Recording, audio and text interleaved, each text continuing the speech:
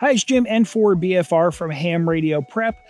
Now, you may have heard of our satellite and space operations course where we show you how to get all the right gear and get it all together in order to capture some slow scan TV images from the International Space Station.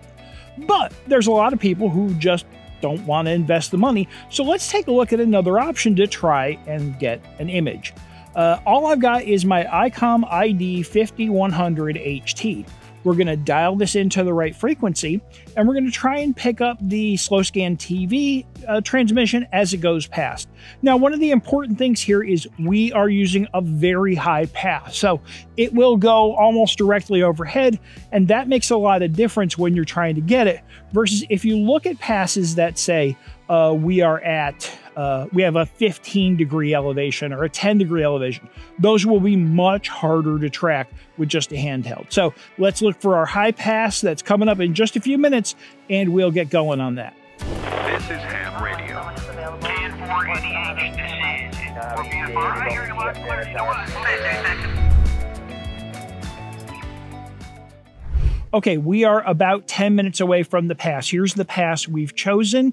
It starts at 11:11 and runs until 11:17. But the important piece here, max elevation 67 degrees. So it's going to be 3/4 of the way up in the sky when it gets over my location. So we're going to go ahead and get the radio set up to listen on 145.800 megahertz, which is the Era Slow Scan TV frequency, and set it up to record so it will capture the audio we hear, and then later on we'll go in and we'll decode our images. Two things I've done before the ISS gets here. I've got about 8 minutes left. First thing I'm doing is I'm using the radar function on this app, ISS Detector, to see where the acquisition of signal is going to come.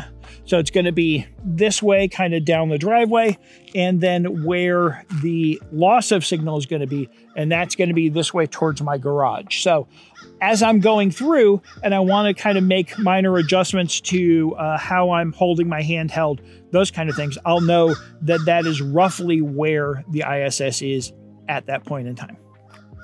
The other thing I've done is I've turned on QSO recorder on my radio.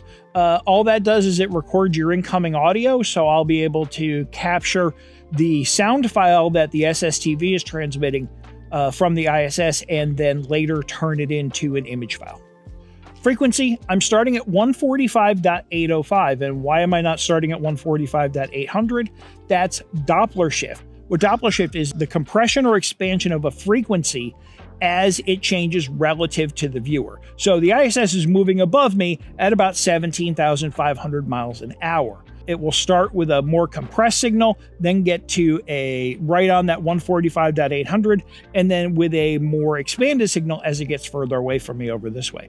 So I'm going to start high, work my way towards the center, and then go low. That'll give me a bigger opportunity to pick up more of the pass as it goes by.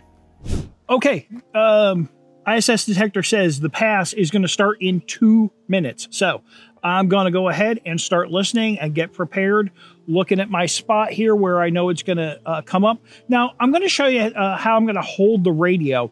And what I'm trying to do is hold the radio perpendicular to the antenna on the ISS.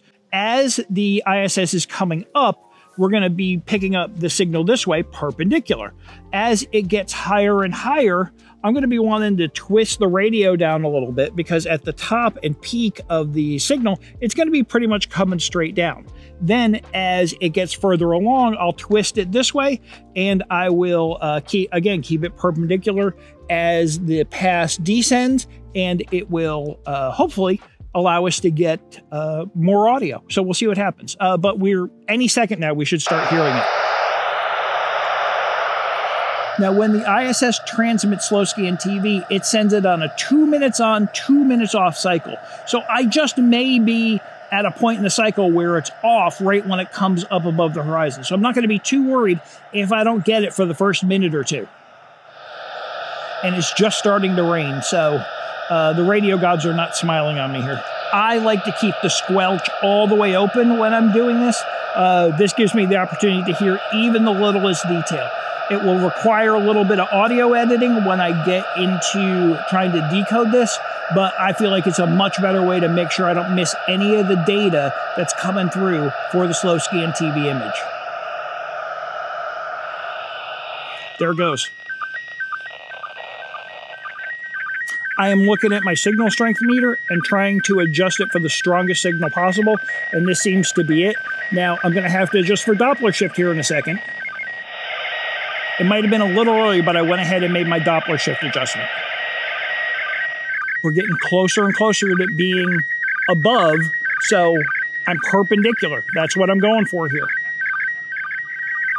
I've got almost full strength on my S meter now. See if I can turn around and show it to you. Almost full strength on the S meter. All right, that's the end of that transmission. So I think we got a really good image here. There's still an opportunity to potentially get one more if the pass works out well. So we're going to hang out here for 2 minutes. I'm looking at my clock here. It stopped right at 5:35 on this recording clock. So about 7:20 or so, I'll fire up the squelch again. I'll try and start listening, and I'll also be ready to make a Doppler adjustment to go to 145.795. Because it will then be a descending pass, and we can go ahead and check on the ISS above piece. And I'm looking over here, and it tells me it's already descending. So I may not get a second audio image on this pass. It's telling me that it's at 34 degrees and descending. So I got 1 minute until the transmission starts again. So we may pick up a partial second image, and I'm not going to worry too much about it, but we'll go ahead and put it on 795 and hold it vertical and see what we can get here in the waning few seconds of the pass. And it should start in about 30 seconds. It should start transmitting again, and we'll open up the squelch to make sure that we're getting all the even little bitty parts of the audio that we can to avoid things. So we're at 21 degrees now as far as elevation goes, 20 degrees. So anything after here I think will be a challenge, especially given trees where I am. But let's go ahead and open up the squelch and see if it starts up again. There it goes. So horizontal seems to be a little bit better from a orientation perspective. I'm only getting 1 bar here. So 14 degrees elevation now. You can hear the noise picking up. I came back a little bit.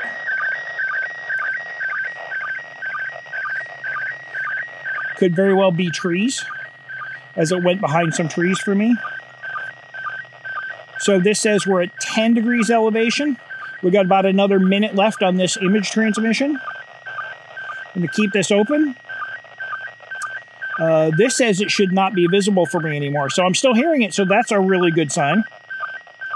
Everything here is pretty marginal, but we'll take it for what we can get. So that was the end of the image. I heard the sound of that, and it went to static. A lot more of the image than I expected at a down below 10 degrees pass. So that's great for me. This is my first time trying to do any SSTV here in this new location. So it's nice to know that I get really good low visibility on my passes. I don't know how great that second image will come out, but what you're going to see here in a minute is the image is decoded, and you'll get a chance to understand how you did. If you don't have a handheld with a recorder built in, you can still join in the fun. You can use an app like Decode SSTV on your phone. Then you decode it on the fly while you're hearing the transmission. Or you can use an audio recorder to record the signal and then decode that file later on a computer. So let's take a look at the 2 decoded images and see how they came out. All right, so you can see we definitely got some good images. We can tell that we got pictures from space, and that's a lot of fun. So the important point here is you don't need a lot of gear to do it. You can get a stock handheld, stock antenna, go out, hear that audio from space. Important parts, look for a high pass, open your squelch, be ready to record, and good luck. This is Jim, N4BFR. If you like this kind of video, make sure you subscribe to our channel. And if you're really interested in satellites and space operations, we have a whole course for you to check out. Visit us at hamradioprep.com.